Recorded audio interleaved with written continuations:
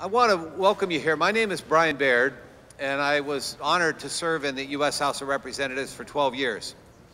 And I came about the interest in rare diseases in the sad way that many of you do. My father died of idiopathic pulmonary fibrosis, quite literally died in my arms.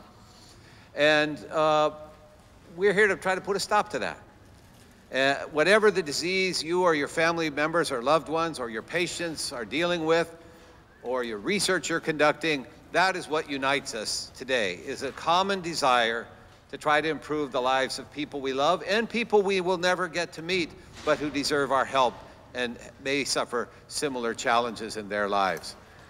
I want to thank the organization who's put this on, the Rare Disease Foundation. They have done a remarkable job, and they've put such a great presentation together. But I most importantly want to thank all of you because how many of you, I think almost everybody here has been making the rounds, right?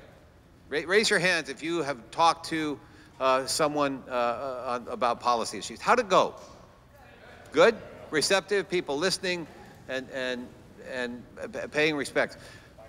There is no more powerful, there are lots of people in this town making serious cash to lobby, serious cash. Nobody's as effective as you.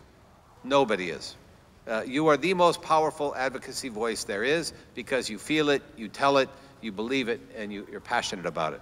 We will be joined later on, and my name will come down happily shortly, by a current member of Congress, Representative Leonard Lance, who is, will introduce when he gets here. The nature of congressional schedules is such that they're off, not today voting, but they're in meetings, meeting with constituents, committee meetings, etc.